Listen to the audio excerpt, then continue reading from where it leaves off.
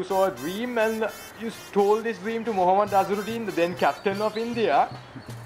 This dream, what exactly did you see, Uncle? Actually, if you can recall. Mohammad Azharuddin, this was 1982. 1982. Azharuddin came to Sri Lanka after scoring 3 consecutive centuries against England. Not like that. I said, Azhar, I dreamt you getting out to the 3rd ball. World's best bat. 3rd ball he got out. He got out in the 3rd ball? He got out the 3rd ball. This is one. And did you actually see the dream, Uncle? Of him getting out there? No, I pretend.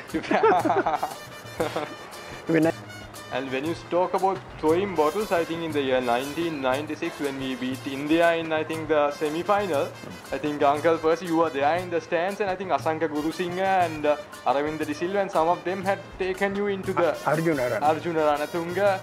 They were the ones who had taken you into the bus and taken you to the same hotel as the Sri Lankans. When I went, all of them were very friendly with me. 1,20,000. Hello Percy and all that. When they were losing, they were like devils. They started throwing pineapples, grapes, a lot of things. And my t-shirt was something like a fruit salad.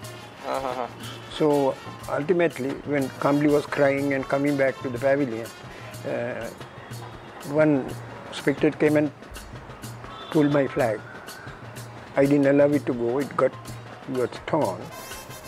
Then Arjuna and Asanka Gurusingha, I was in problem. At a distance they saw and said, Uncle, come to our coach. If he went alone, I was with 2 of my friends, but they were not with me. If he went alone, I don't think we should have been living today. It was so bad. Then I was escorted by the police to our coach. Then we went to their hotel and from there. Made up for Andy Flower of Zimbabwe. Back in year 2002, if I'm right. Yeah. Yes. Could you just tell that to us? Yeah. Andy, when you go to Candy, I want to give you a brandy.